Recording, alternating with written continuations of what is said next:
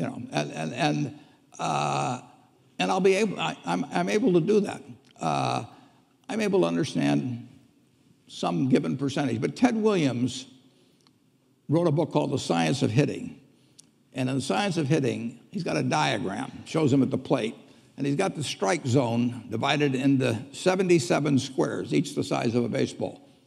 And he says, if I only swing at pitches in my sweet zone, which he shows there, and he has what his batting average would be, which is 400. If he had to swing at low outside pitches, but still in the strike zone, his average would be 230. He said the most important thing in hitting is waiting for the right pitch. Now, he was at a disadvantage because if the count was 0-2 or 1-2 or so on, even if that ball was down where he was only going to bat 230, he had to swing at it. In investing, there's no called strikes. People can throw Microsoft at me and, you know, you name it, any stock, General Motors, and I don't have to swing. And nobody's going to call me out on called strikes. I only get a strike called if I swing at a pitch and miss. So I can wait there and look at thousands of companies day after day, and only when I see something I understand and when I like the price at which it's selling, then if I swing, if I hit it, fine. If I miss it, it's a strike.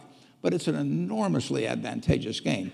And it's a terrible mistake to think you have to have an opinion on everything. You only have to have an opinion on a few things. In fact, I've told students, if when they got out of school, they got a punch card with 20 punches on it, and that's all the investment decisions they got to make in their entire life, they would get very rich because they would think very hard about each one.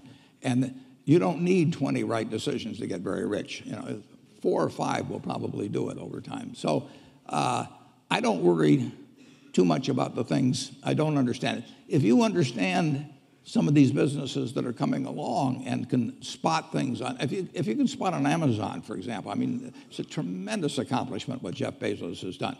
And I tip my hat to him. He's a wonderful businessman. He's a good guy, too. But could I have anticipated that he would be the success and 10 others wouldn't be? I'm not good enough to do that. But fortunately, I don't have to. You know, I don't have to form an opinion on Amazon. And I did form an opinion on the Bank of America, and I formed an opinion on Coca-Cola. I mean, Coca-Cola's been around since 1886. There's 1.8 billion 8-ounce servings of Coca-Cola products sold every day.